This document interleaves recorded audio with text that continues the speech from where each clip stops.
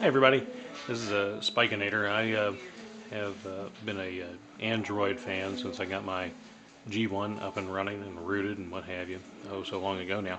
I have a rooted T-Mobile MyTouch 4G and an unrooted MyTouch 4G. Wanted to show you the differences in speed and what have you. The rooted on the left is running at 1708 for this demonstration. I don't run it at that speed all the time, just to show off what this can do.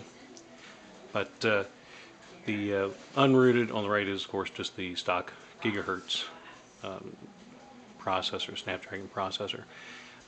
It's a good phone, very solid. Let me run the graphics test first. You can take a look at that, the difference in the two phones.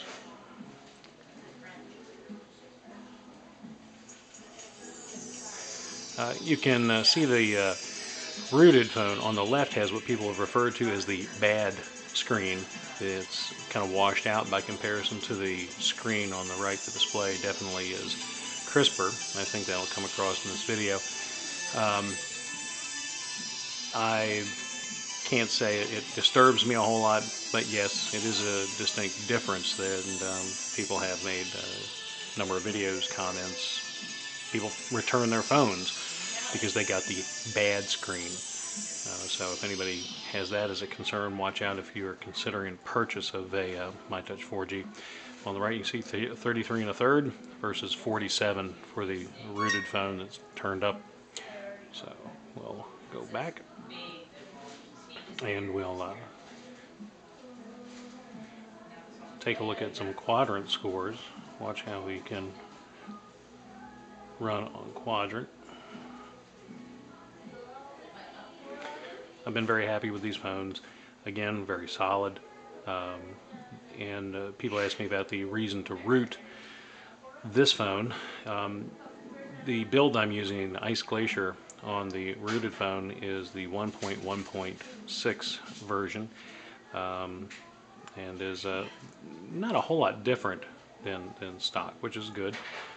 This is the HTC Sense, and the reason to root this phone, for me, has a lot to do with being able to do things to extend the battery life. Aside from being able to turn it up to 1.7 gigahertz, which is good to smooth it out and make it run faster. It also allows you to underclock it to 245 megahertz, so you can save battery. You can set up profiles to do that.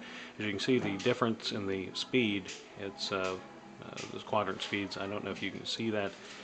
The unrooted is 1400 and change, and the rooted I think is probably showing 23 or so. I can't see that far, and I don't want to put my head in the frame. The other reason I wanted to root this is because I use ad-free, and as you can see, there's an ad running on the unrooted phone and none using the same app on the left on the rooted phone. No big deal, but just some of the simple things. I generally run the rooted phone at 1200 as its peak, with 245 when it's at rest, and that is a battery savings right there. So, hope you learned something. If you have any questions, send me a line.